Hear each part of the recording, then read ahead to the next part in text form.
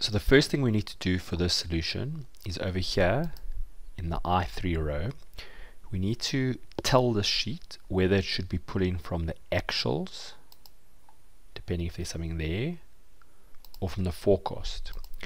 So I'm going to make use of an if function. So I'm going to go in and choose the if function.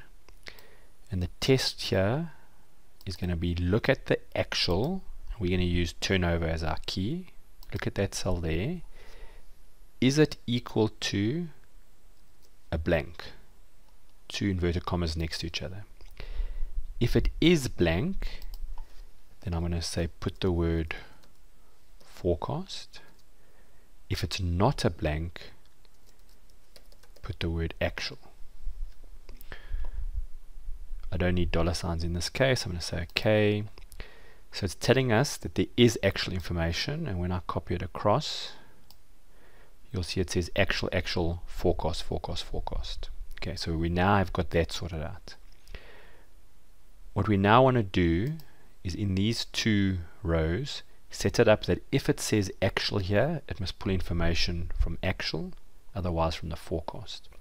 So again, I'm going to use an if function.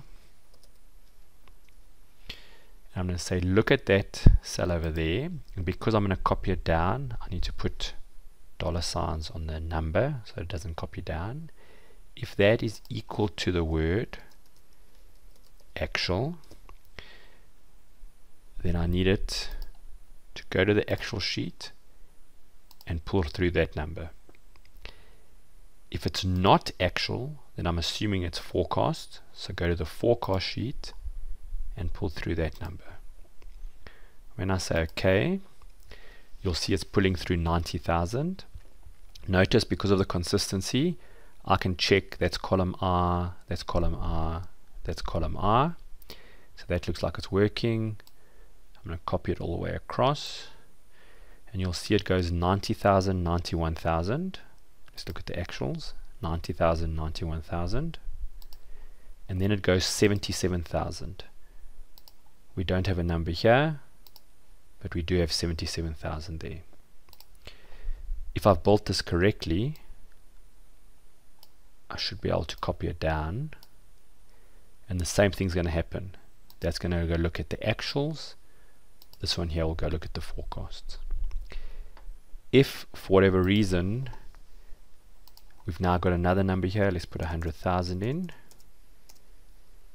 the combined will automatically go assume that there's actuals here now, so you'll see it's now pulling all of these from the actual sheet. Let's just get rid of that. The next thing you're asked to do is just to sum it.